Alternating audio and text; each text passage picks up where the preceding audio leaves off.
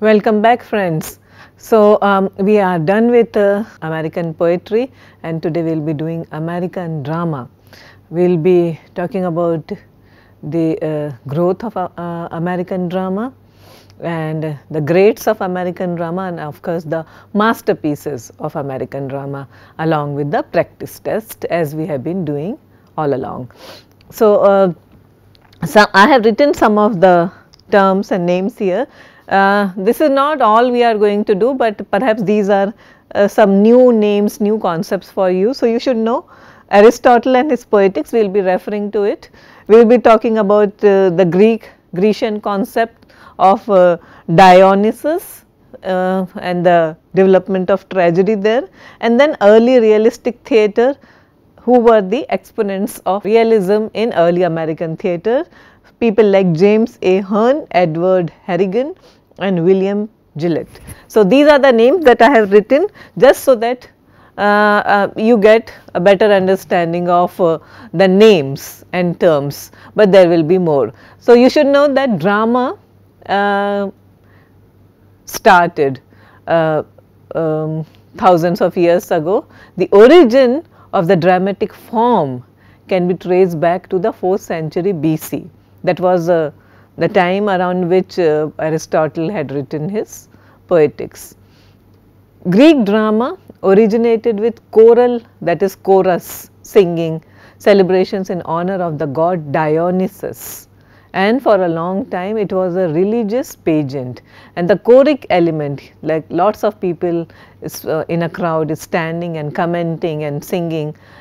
This element was used later on in the plays of many American dramatists such as Eugene O'Neill, Arthur Miller, also Tennessee Williams and Thornton Wilder. In Poetics, Aristotle, that was in 4th century BC, he that is what we believe, that this is the first or foremost work on dramaturgy, and he laid down his famous theory of tragedy. Those of you who do not know should look it up, Aristotle's theory of tragedy, and his concepts of tragedy influenced the drama of the Western world for centuries. So, that was the template that has been practiced by not just the American playwrights, but also the great British playwrights, including Marlowe and Shakespeare, the Elizabethan greats. So, the Grecian model and template of tragedy. Theatre in America started with adaptations of the great British plays, and also musicals, farce, burlesque. So, how did we reach the stage of realism in American theatre? Now, by the time when America became an independent nation, okay, that was the 18th century, and by mid 18th century, or sorry, by mid 19th century, there was a discernible element of realism in the works of playwrights such as, and I have written the early realists, James Hearn, Edward Harrigan and William Gillett.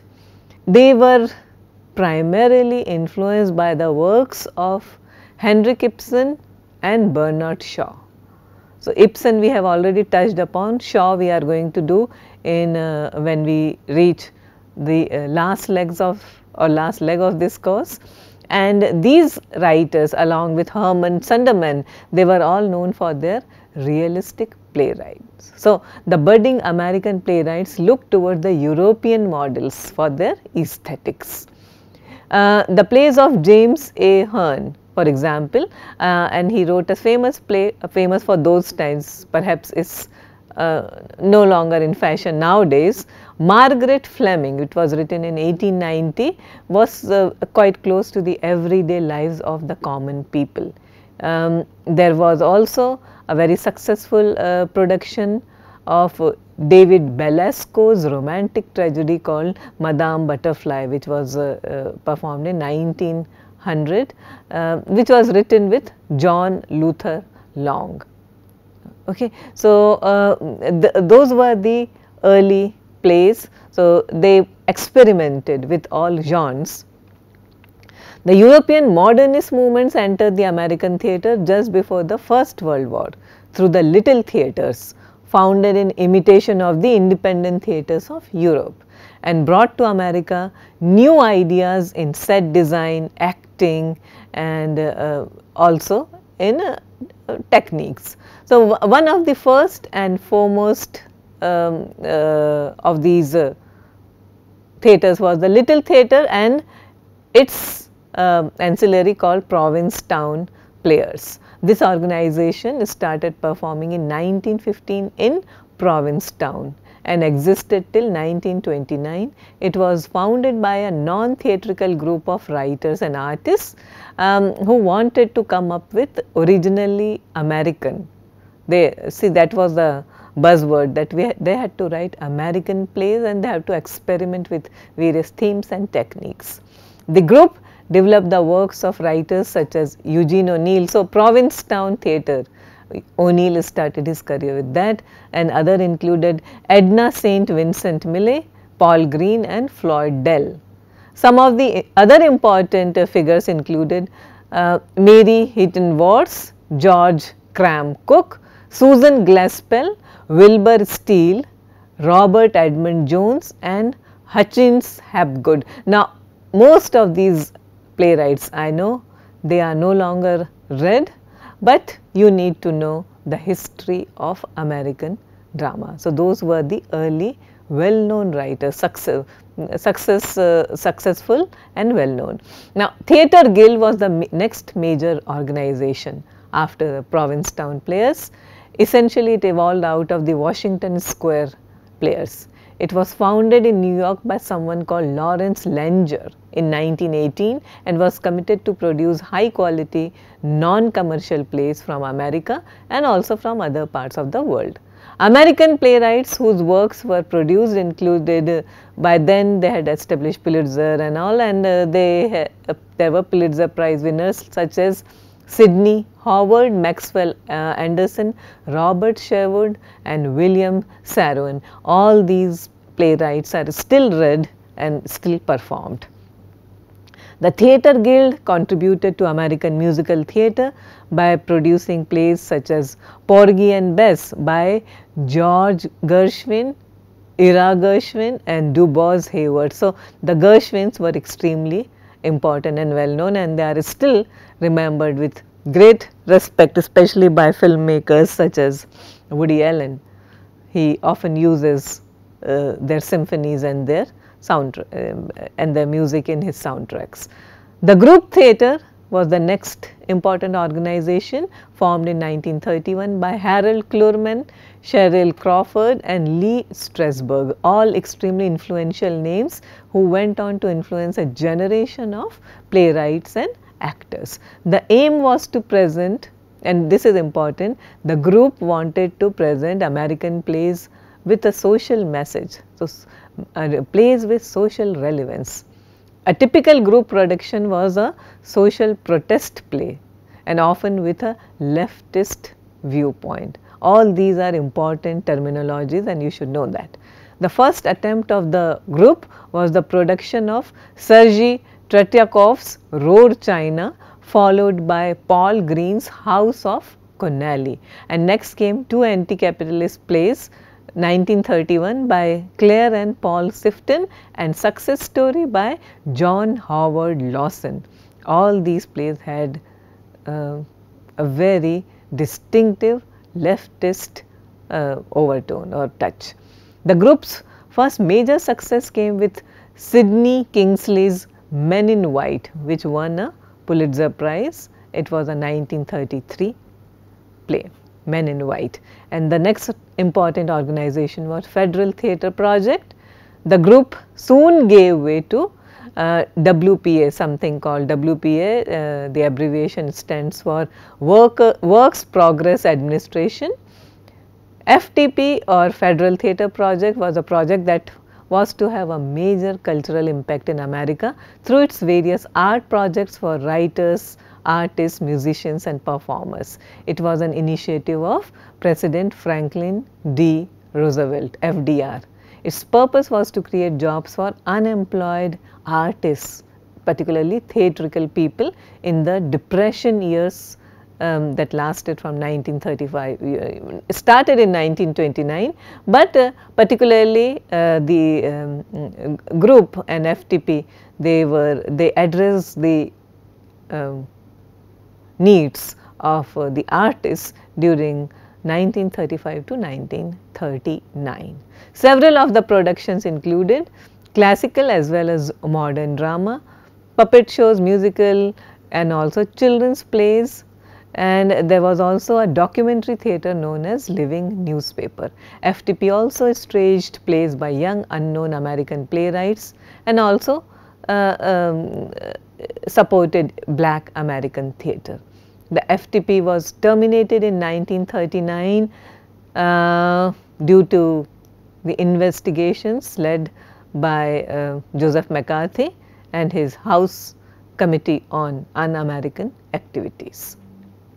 That is the, so for the first 70-80 years, this is what was happening to American drama. We will be talking more about the major historical landmarks in American drama, but before that let us begin with our practice tests. So, please look at the slide here. Question 1. E. H. Southern, Richard Mansfield and the Barrymores, John, Ethel and Lionel were well known A. producers, B. set designers, C. playwrights, D. actors. Next question. In 1714 in America, the first play ever to be written and published was A. an adaptation of Cleopatra by an anonymous playwright, B. Robert Hunter's Androborous Bographical farce in 3 acts, Frogs, C. Royal Tyler's The Contrast, D. Mercy Otis Warren's The Group. Question 3. Which play was written by Maxwell Anderson and Lawrence Stallings, jointly written play? A. The Prince of Parthia, B. The Contrast, C. What Price Glory, D. The Plain Dealer. Number 4. Dash was a ballad opera from England and was very popular on the stage. A. Tara, B. Flora, C. Florentina, D. Madonna. Next, question 5. The King and I and South Pacific were collaborated on by, see, these are famous musicals, The King and I and South Pacific. Later on there were great movies also based on these musicals, The King and I, particularly with Yul Brynner. So, A. Elia Kazan and Tennessee Williams, B. Richard Rogers and Oscar Hammerstein, C. Fred Astaire and Ginger Rogers, D. Gene Kelly and Donald O'Connor. Number 6. Dash, America's most influential theatre journal, was founded in 1916 to spread the new ideas of theatre. A. Theatre Arts Magazine, B. Little Theatre Magazine, C. Theatre Praxis, D. Drama. Next one. Susan Glaspell's 1917 play Dash is a satire on the growing popularity of Freud's theory of psychoanalysis. Which play? A. Desiring Women, B. Suppressed Desires, C. The Hospital, D. Freud and Jung. Next one. They Knew What They Wanted is a realistic play by A. Arthur Miller, B. Max Anderson, C. Sidney Howard, D. S. N. Berman. Number 9. The Case of Clyde Griffiths was produced by A. Theatre Guild, B. Little Theatre, C. Provincetown Players, D. Group Theatre. Next, Robert Anderson is best remembered for his 1948 play. Which one? A. Tea and Sympathy, B. Another Part of the Forest, C. Bound East for Cardiff, D. The Case of Clyde Griffiths. 11. The Climbers and the City were plays by A. Sherwood Anderson, B. Clyde Fitch, C. Paul Sifton, D. John Howard Lawson. Number 12. Which among the following plays is about cannibalism? A. Suddenly Last Summer, B. A Streetcar Named Desire, C. Fences, D. A View from the Bridge. Number 13. Which among the following plays by O'Neill has strong autobiographical tones? A. The Iceman Cometh, B. Long Day Journey into Night, C. Emperor Jones. D. Morning becomes Electra. Number 14. Which one of the following plays of Arthur Miller has shades of autobiographical or has autobiographical shades? A. Broken Glass. B. The Crucible. C. After the Fall. D. All My Sons. All these are Arthur Miller plays. One of them has very strong autobiographical elements. Which one? Number 15. George and Martha are the principal characters in A. Who is Afraid of Virginia Woolf? B. American Dream. C. The Zoo Story. D. The Price. Next. Which classic Hollywood film did Clifford Odets collaborate on? A. Some Like It Hot. B. It Happened One Night. C. On the Waterfront. D. The Sweet Smell of Success. Now, Clifford Odets, we are going to do more of him very soon, and he was one of the greatest ever American playwrights. Like most intellectuals of that time, Odets also dabbled in Hollywood and had worked on quite a few films, and one of his films on which he collaborated, an iconic film, is here. Number 17. Name the dramatist who collaborated with Alfred Hitchcock on Shadow of a Doubt. A. Eugene O'Neill. B. Clifford Odets. C. Tennessee Williams. D. Thornton Wilder. Next. Which one of the following plays is supposedly based on Tennessee Williams' family? A. Streetcar Named Desire. B. Sweet Bird of Youth. C. Petrified Forest. D. The Glass Menagerie. Number 19. Name the author. Launched as an artistic movement in France by dash, you have to write the author's name. Manifesto on Surrealism in 1924. Surrealism can be considered an offshoot of Dadaism. So, who is the author of Manifesto on Surrealism? A. Samuel Beckett. B. Andre Breton. C. August Strindberg. D. Eugene Ionesco. Number 20. Name the playwright of Come Back Little Sheba, Picnic and Bus Stop. Great plays of the 50s. A. Edward Albee. B. Tennessee Williams. C. Sherwood Anderson. D. William Inge. Next one. You have to identify the playwright to whom we attribute these quotes. I cannot and will not cut my conscience to fit this year's fashions. Cynicism is an unpleasant way of saying the truth. People change and forget to tell each other. Who said these? A. Elia Kazan. B. Clifford Odets. C. Arthur Miller. D. Lillian Hellman. Number 22. Anne of the Thousand Days, Elizabeth the Queen, The Mask of Kings are plays by A. Kurt Weill. B. Maxwell Anderson. C. Sherwood Anderson. D. Robert Anderson. Number 23. In which celebrated play do you find Grandma, Mommy and Daddy? These are the characters and these are the names. They do not have other names. They are very archetypal characters. A. The Zoo Story. B. A Delicate Balance. C. American Dream. D. The Three Tall Women. Next one, identify the play. Published and produced in 1935, this melodramatic Depression era tale of frustrated lives and spiritual emptiness is set in a gas station and lunchroom along an Arizona highway. Gabby, the daughter of the station's owner, is unhappy with her life in the desert and longs to go to Paris to paint. She falls in love with Alan Square, a failed author who stops at the restaurant on his way to California and proposes elopement. Everything changes when the escaped criminal Duke Manty arrives and holds them hostage. 24. A. There Shall Be No Night. B. The Petrified Forest. C. Awake and Sing. D. Look Homeward, Angel. Identify the play. 10 citizens carted off to a detention center are forced to wait outside. One by one they are summoned by a doctor for examination. The circumcised won't be released, their papers verified. As they wait, scraps of gossips are exchanged. tempers fly. Which play? Your choices are A. The Crucible, B. A Memory of Two Mondays, C. The Iceman Cometh, D. Incident at Vichy. Let us discuss the answers. So, the first one, first is D. E. H. Southern, Richard Mansfield and Barrymore's, that is John, Ethel and Lionel, they were well known actors. So, answer is D. Number 2, the answer is B. First American play, Robert Hunter's Androborous, a biographical farce in 3 acts frogs. It is first American play. And number 3 is C. What Price Glory.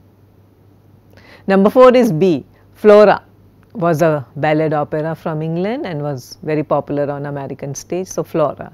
And number 5 is Richard Rogers and Oscar Hammerstein. That is the answer. The King and I and South Pacific were collaborated on by Richard Rogers and Oscar Hammerstein. Number 6 is A. The first influential, important theatre journal was Theatre Arts Magazine, founded in 1916. The job was to spread awareness about theatre and its ideas. Number 7, B. Susan Glaspell's 1917 play Suppressed Desires, satire on the growing popularity of Freud's theory of psychoanalysis. 8 is C. They Knew What They Wanted is a realistic play by Sidney Howard. And number 9 is D. The Case of Clyde Griffiths, which was produced by Group Theatre. The Case of Clyde Griffiths. Number 10, A. Robert Anderson is best remembered for his 1948 play Tea and Sympathy. Number 11 is B.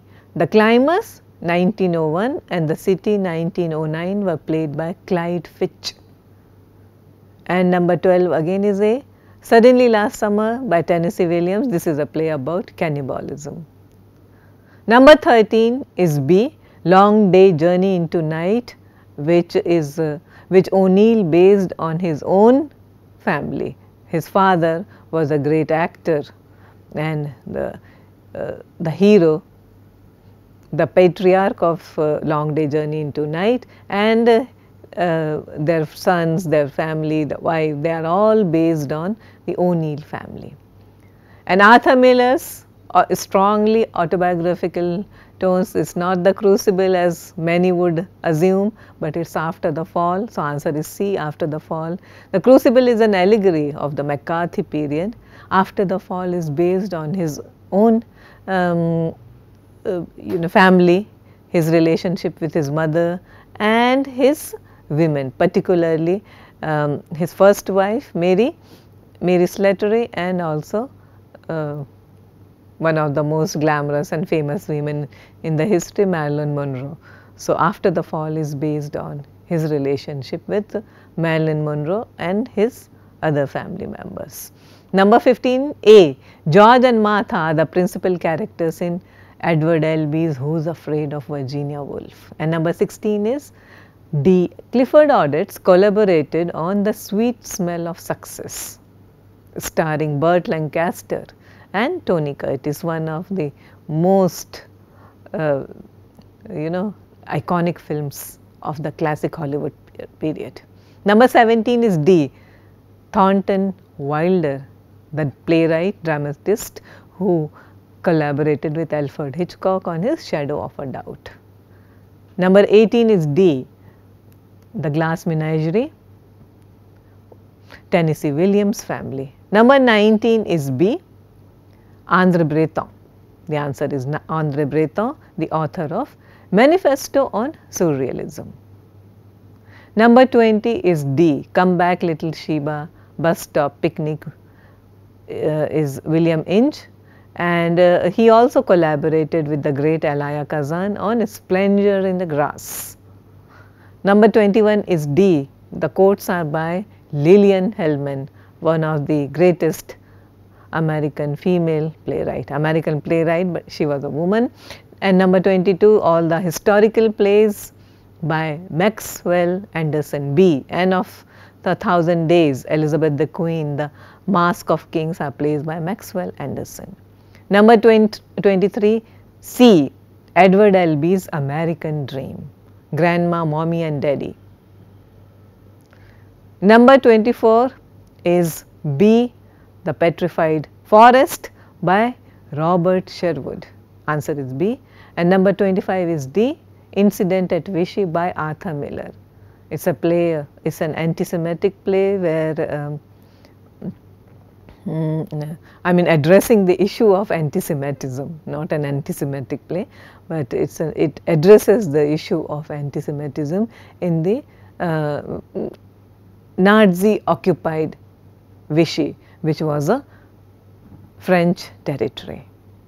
Before we wind up today's class, I would like you to take a look at the Glass Menagerie.